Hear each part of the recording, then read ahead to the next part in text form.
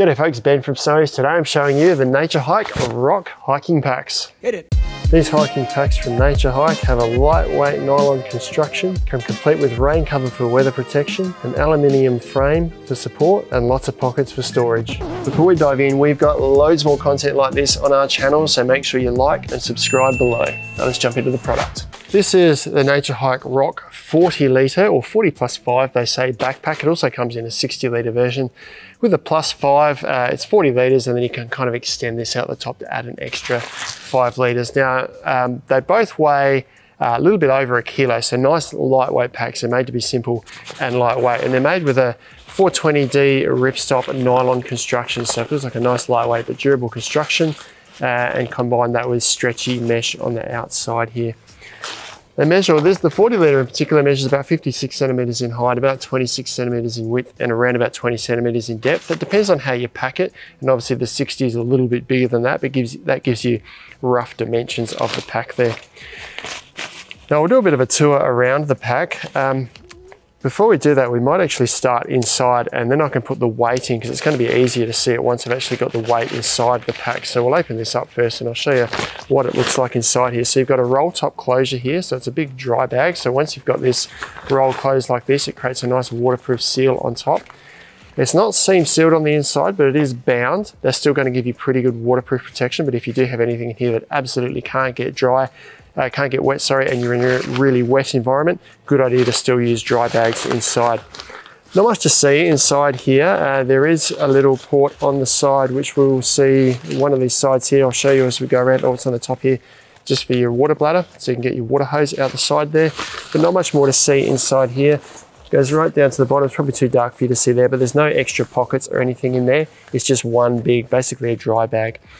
I'm going to slide a big 7 kilo weight inside here just to fill the bag out. That's going to be easier to give you a bit of a tour on the outside there. So that slides right down to the bottom there. That's filled up the bag nicely. I can then roll this over a few times and seal the top up.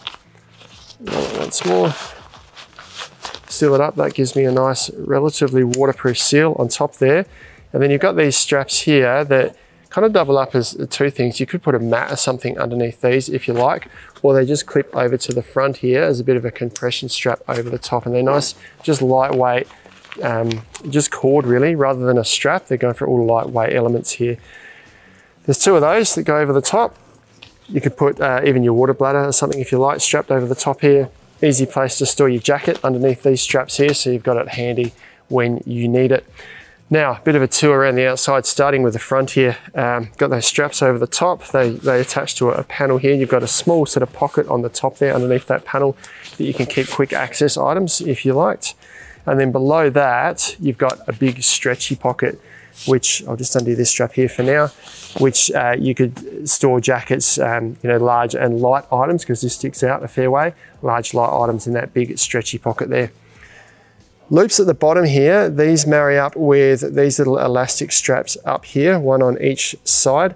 They're for a trekking pole, and I've got one here that I'll attach for you. If we loop it down the bottom here, give that a bit of a twist, like this, bring it up, we can attach a hiking pole on the front, like so, to keep that hiking pole secure there.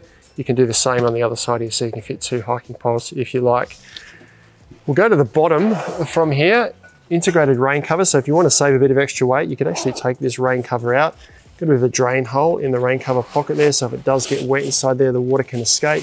Then you've got this just stretchy rain cover that will go over the top of the pack. Stashed in the bottom here if you do need it. If you don't need it, take it out and you save yourself a few grams in the total weight of the pack. And that just closes up with a little zippered pocket at the bottom there.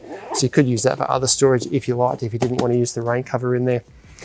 We'll move to the sides of the bag here. So you've got a few compression straps. We'll start with this guy here, which actually runs right around the outside. So one big compression strap that attaches to the back of the pack here and wraps right around the middle and does up in the middle at the back here. So really secure everything. I've got it on the outside of the pole there, but just one very simple compression strap that runs right around the outside of the bag to keep everything secure.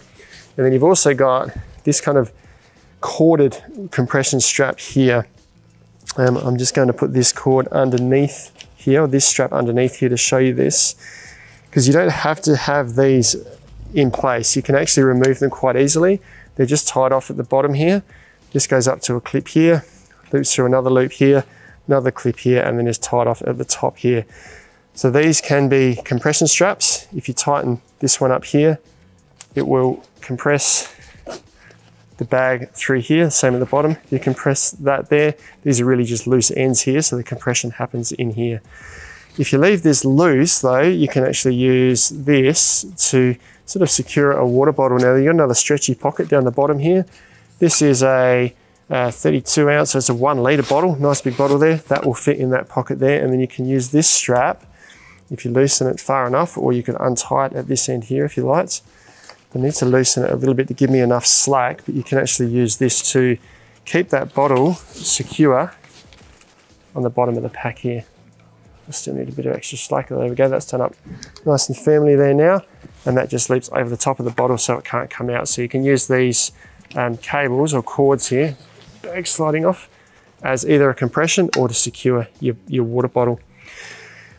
Same thing on the other side of the bag. You've got the same compression straps here, that strap that goes right around the bag, and then a stretchy pocket at the bottom there. And then having a look at the harness at the back here, starting at the top, got that little hydration port here. There's actually one on each side, so you can put your bladder inside it and on top, lay it across the top or tuck it down the back, or just lay it on the top if you like. But if you have got it inside the bag, your hydration hose can come out here, and then you can just tuck the hose in through the loops on the shoulder straps here. The harness is a nice simple but lightweight harness. It's not adjustable. You do have the stabilizer straps over the top here. Goes down to nice big hip belt at the base here, a nice durable hip belt. It feels reasonably firm and thick there, so do that up nice and firm around your hip belt, around your hips. It's going to hold the weight nice and firm against your pelvis. Nice big chunky lumbar support here, and then padding right up through the back here. Now this has kind of got a bit of an airy sort of feel, like there's little holes in there, so that will breathe a little bit, but it's a nice firm panel there to stop things from sticking through into your back. And within the back here, there is an aluminium frame. So this is probably about a 5 millimeter sort of round frame that comes around the side here for support. So it's not a flexible pack, it's not a flimsy pack. There is actually aluminium support through here to transfer the weight from the top of the bag through to the hip belt here. Now you've got a few storage options too. If we have a look at this shoulder strap here, you have got clips here so you can attach things to it. You've got a sternum strap here, and you've also got this removable pouch here that's just attached with Velcro straps there. But this could be used for a soft bottle, I suppose, if you like, or small water bottle, or just a place for snacks and the like, but that attaches over the top. You're probably best off sliding it up a little bit so it sits higher on the shoulder strap here, but you can adjust it quite easily and attach it pretty much wherever you like. But that just keeps things nice and handy. I'll try and slide that up a little bit to show you, and I'll put this on in a sec to show you how that sits, but that will then sit there on the shoulder strap. More storage in the waist belt here as well. Little pockets on the side here. There's a zip there just to keep, once again, accessories, mobile phones, cameras, trail mix at hand. And the same thing on the other side here. Got another pocket there to keep accessories at hand. Also stabilizer straps on each side of the hip belt here. So all of the elements that you would expect in a proper harness to keep it nice and secure on your back. Now I'm going to put it on my back. I'm 185 centimeters. I've got a reasonably long back. These shoulder straps feel nice and wide and padded, comfortable over my shoulder here. I'll slide it on. The main thing is to firstly get the hip belt lined up over your hips here. Now these adjust at both ends, so you can adjust both on the buckle end and at the hip belt end here. These are the easier ones to really cinch up because you can pull them forward and do them up firmer when you're hiking. So you can probably just loosen up or tighten up those ones slightly and then do these ones up so that the weight sits nice and firmly on my hips there. So I can feel the most of that on my hips. The stabilizer straps at the back here, if I tighten them up, that just brings the weight of the pack nice and close to my hips. And then this wants to sit nice and rounded over my shoulders. You can see the stabilizer straps here are loose. I'll just cinch them up firmly just to pull the weight of the pack up against the top of my shoulders here. So at 185 centimeters, this not being an adjustable pack, That's probably at the limit of where I would be. Maybe I could go a little bit taller, but that feels pretty comfortable where that is at the moment.